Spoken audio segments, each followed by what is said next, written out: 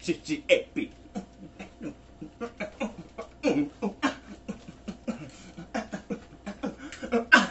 I have a high impedance inside the earphone. I have an LG V60 Sync U.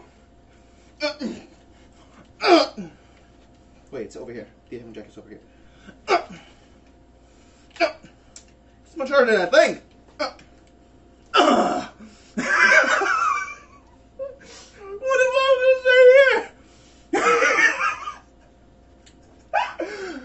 here? Your guess is as good as mine as to what am I fucking doing with my life.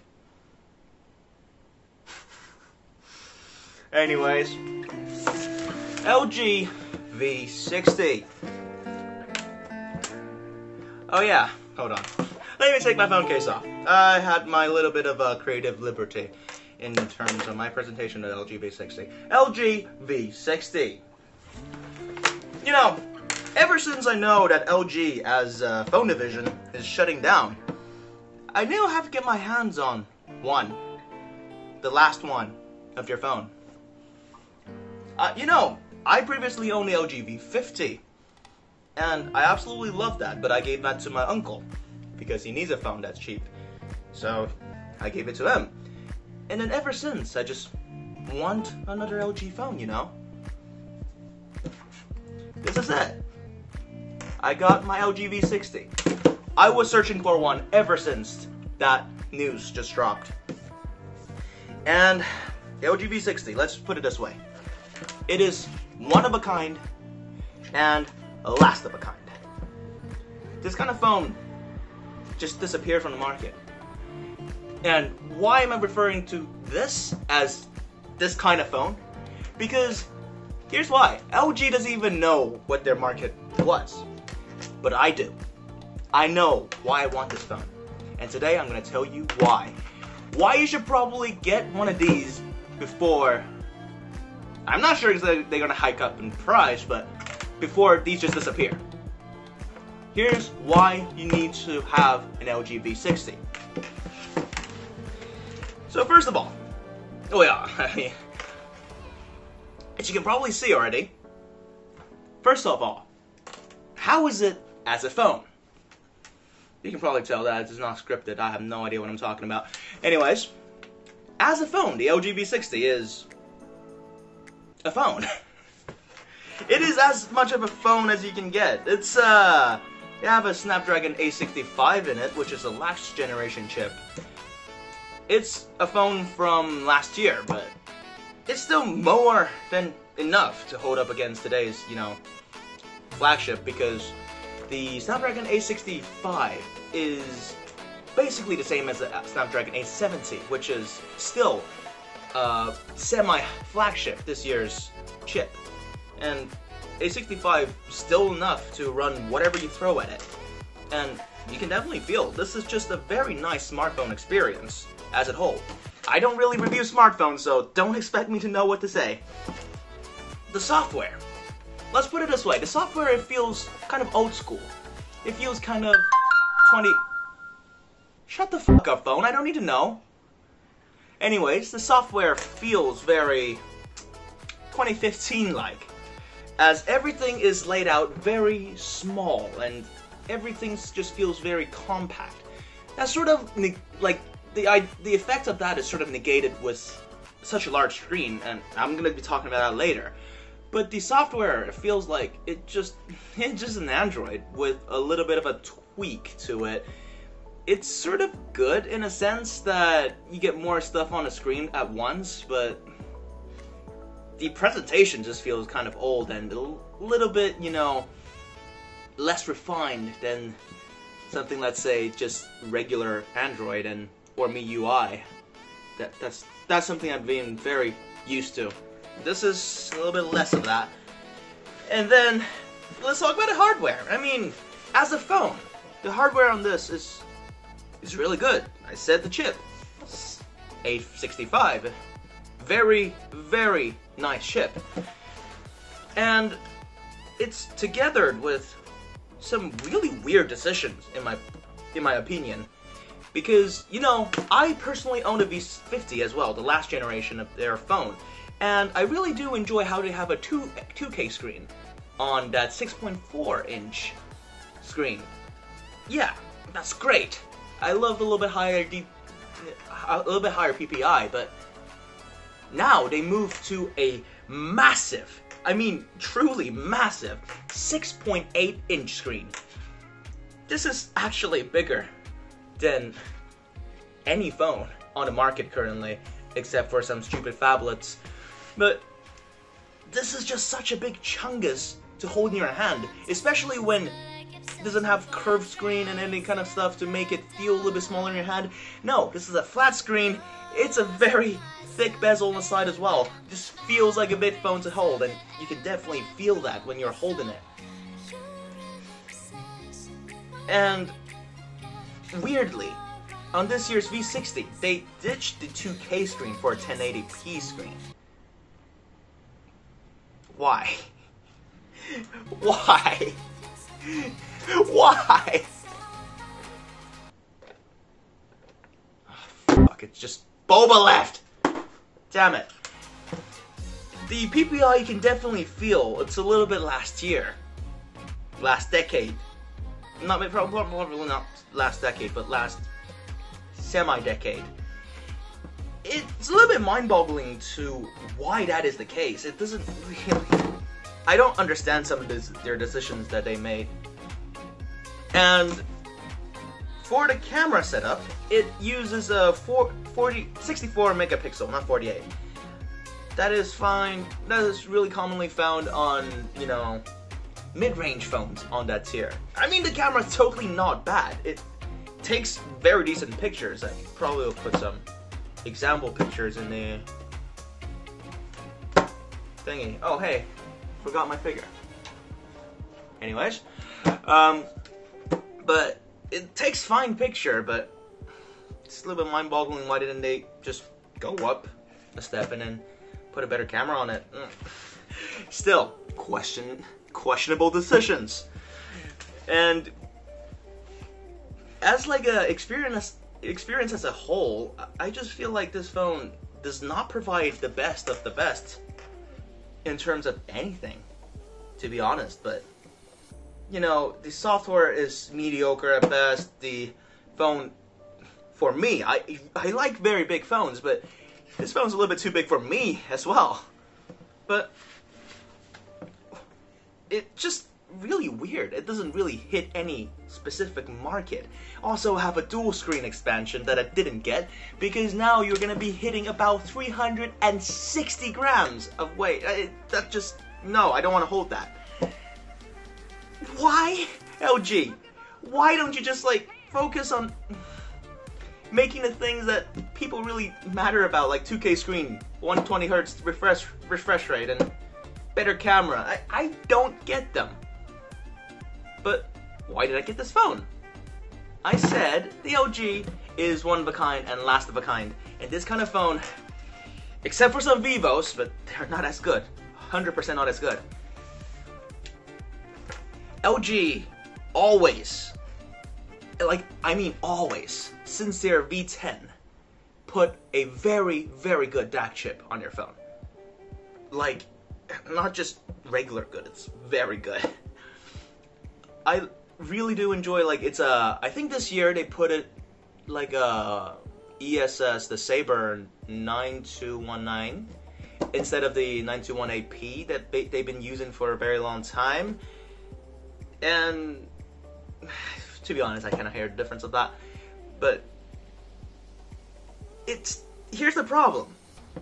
They never been very open on that. They just say, oh, we have a 32-bit DAC, and that's about all.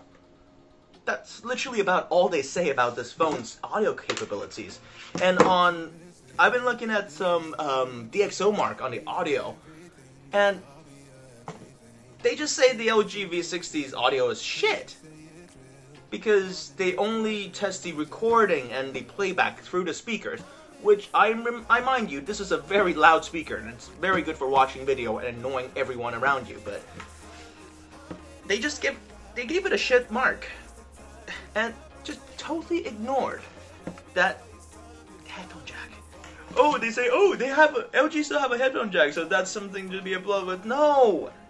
Not just they have a headphone jack. This is the best headphone jack in the industry. And period. There's no other thing on a smartphone world that can output, makes no difference to 2 volts RMS into any headphone you plug it in. 2 volts RMS. Let's put it in that, like, in a metric. That is about the same as a VO BTR5 on the single-ended output, at least. And that's a dedicated Bluetooth amplifier, and a lot of people just use the 3.5 anyways. So this phone, just one phone, it can output as much power as a dedicated amplifier, and it have a very good DAC chip in it as well. And I want to talk about the sound that this DAC chip makes, because no, not the sound that DAC chip makes. The DAC chip, like, whatever. I want to talk about the tuning done this year. Because last year's phone, the V60, the tuning is done by Meridian. And the tuning was a lot, I will have to say it's very sweet and very it's just very normal sounding. But this year on the V60, I think Meridian's taken out of the game, and LG, they tuned the chip themselves. And this year's, it's pretty obvious. It's a lot more dramatic and bloated, the sound on the LG V60, because I do some parallel comparisons with the HD58X and the Blessing 2 that's sitting right over there, and I can really make out some differences, especially on the bottom end, like the very bottom end, the sub bass. LG V60, they pluck out a sub bass so much, it's not even funny. It feels like a 5 decibel increase on maybe the 30 decibel range. Not 30 decibel, 30 hertz range. It's just funny that they went for like a more a dramatic and exaggerated kind of sound, and I really like it. I'm probably ashamed to, admit that, but I really like the V60 tuning over the V50. I know the V30, and I think the V30 has like a tuning by Bang & Olufsen, but Olufsen? Fuck, I don't even know. It's just Danish names, I don't know how to say them. I think that year's phone, I haven't heard them. Supposedly they're better than the V50 metric-wise because they have a lower output and blah blah blah. But anyways, that doesn't really matter. What matters is that this year's, the V60, it sounded so good. It sounded so wicked and satisfying at the same time. And let's just sort of, get the numbers out there. This is twice as powerful as any smartphone on the market. Except for some Vivo ones, and those are very expensive, not very good. They're not even high-end phones. And this can be driven on the single-ended output, the 3.5. That's the only output it can have. It doesn't have like balance. This can be driven plenty loud. Like if you turn it up all the way, using my HD58X, it can get slightly painfully loud with just the phone.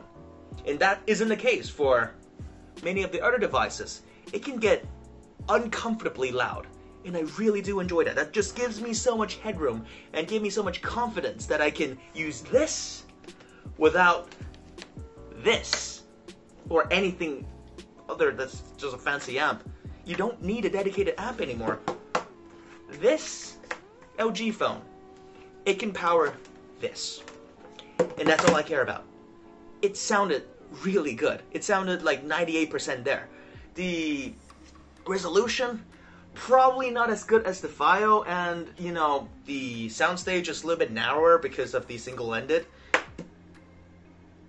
But besides that, it's great. It's just great. And here's why it really just boggles my mind. LG has been pumping out such a great device for audiophile, but it's just such a shame that they don't seemingly know that they've made such a good device for an audiophile. They don't know their market. And they've been LG has been famous for making, like, newest innovations, like wide-angle cameras. They've been making dual screens, removable attachments on the G5. They make innovations. They make them very well. Those are very interesting. But we have a problem with the LG is that they never stick with them. LG sort of just tries something new and oh, that didn't work because people didn't buy it. This doesn't fly off the shelf like, I don't know, the newest iPhone that had nothing special to it. So let's just stop making that feature. Probably that's not the best chance. That's not the best idea, LG. You gotta give it more chance. You gotta give that new gimmick a chance. And for the gimmicks that they do put in the phone, not the gimmicks, the really useful things for us audiophile, the DAC chip, they always sort of just say, hey, we have a DAC chip alongside all those crazy features. And really, it just got smothered in all those information. That's not how you do marketing. You have to, LG, it doesn't have the most powerful research facilities, it doesn't have the most amount of, like, budget for research, but it got the gimmick. It got the headphone jack. If they can just expand their market out into the audiophile industry, like, it can just inspire new audiophiles. They can say what kind of headphones you can potentially get if you can have one of these, the LG V60 and G-series phones. Like, they can potentially create their own market, create their own niche. But they didn't. They just did whatever the hell they want, to be honest. And that's such a shame. Because this is such a great phone for that one purpose. That one purpose of having that really powerful DAC. Having the all-in-one experience for just a entry-grade audiophile like me. And also, it's one of the only phones, if not the only phone, with a SD card slot. Like, and a very high-end chipset. It's probably the only high-end phone that has an SD card slot. Because people companies have been removing it so that you can buy the 512 gigabyte phone for a ridiculously overpriced price tag because they know you'll pay for it. They've been removing the SD card slot. And to us audiophile, you know how important to have a separate SD card slot is. We have all our music on it. We can transport it wherever the hell we want. It's sort of like the modern way of us carrying a CD. We are old-fashioned. We like these kind of freedom. And that's something Wi-Fi, Bluetooth, that's just not going to give it to us. We want to get it out, get it in another device, and just start playing it. That's just the way we want it. And LG delivers. But they just never put it on their product page. They just advertise this phone as like a video and all sort of thing phone that's marks like just like a flagship and not a very good one, according to their words. But this is not a flagship phone. This is the audiophile phone. And this is the only audiophile phone. Sad to see it go. So, to be honest, if you can see one hovering around, secondhand, good value, or just buy off brand new, it's not that expensive. It's $400. I got this for $300 because, as you can see, this little sticker over here, it's refurbished. Get it. It is going to be a one-of-a-kind phone.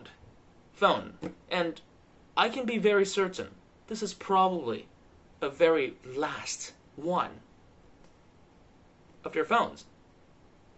It is the last of their thing. Like, they dissolved their entire smartphone department, as I just said. I know there's like the V60, the Velvet, the Wing. They never had that chip, and this sort of they don't exist for me. LG phone that doesn't have that chip doesn't exist for me. So this is their last true phone. It's a 2020 phone. Still stands up today very well. If you don't care that much about a camera, get it. Get it before you cannot anymore. I'm sorry about this stupid intro and anything. I don't want to sort of make it sort of too sentimental, but it is sort of sentimental to own the last piece of just someone's, like, just the last piece of a phone that I'm actually excited about. Anyways, I don't want to end on the low note, but here. Anyways, that is the last of LG. Get it while you still can. I'm just gonna leave it there, and see you guys next time. Bye-bye. Okay. Now the end card's out of the way. What the fuck was that? CCAP? What the fuck is a CCAP? Crazy Chinaman, stupid as fuck audiophile. What? Oh my god. I think I just done something that I have to do every time after I do a video. It's just not even funny. I want to kill myself. Oh no.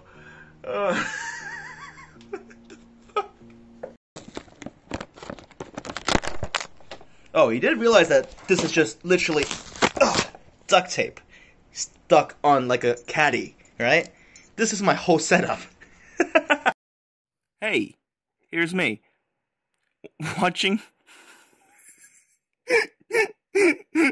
things that make me sad.